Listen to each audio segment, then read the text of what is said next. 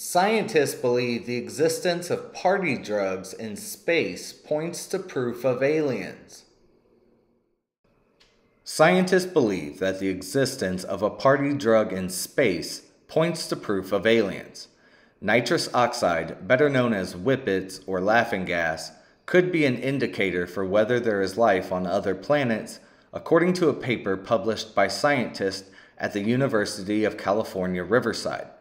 The new paper, published in the Astrophysics Journal, suggests that the concept that space could be full of the same stuff that earthlings inhale for a quick high could also be a new indicator for whether or not a planet is habitable.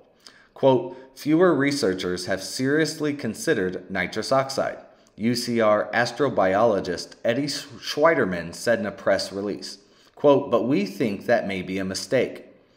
Schwieterman and his team at UC Riverside's Department of Earth and Planetary Sciences calculated how regularly living organisms produce nitrous oxide and then entered that data into a planetary model. They then determined that habitable exoplanets with nitrous oxide-rich atmospheres could be detected by tech like the James Webb Space Telescope.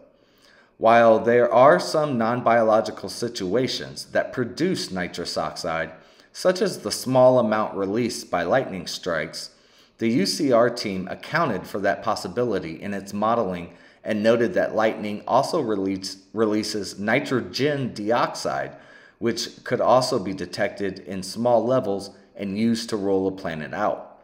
Others who've considered nitrous oxide as a biosignature have, as the press release noted, pointed out that the compound doesn't exist in high quantities in Earth's atmosphere in spite of the billions upon billions of life forms living there. But Schwieterman said the conclusions don't, quote, account for periods in Earth's history where ocean conditions would have allowed for much greater biological release of nitrous oxide. Conditions in those periods might mirror where an exoplanet is today, he said.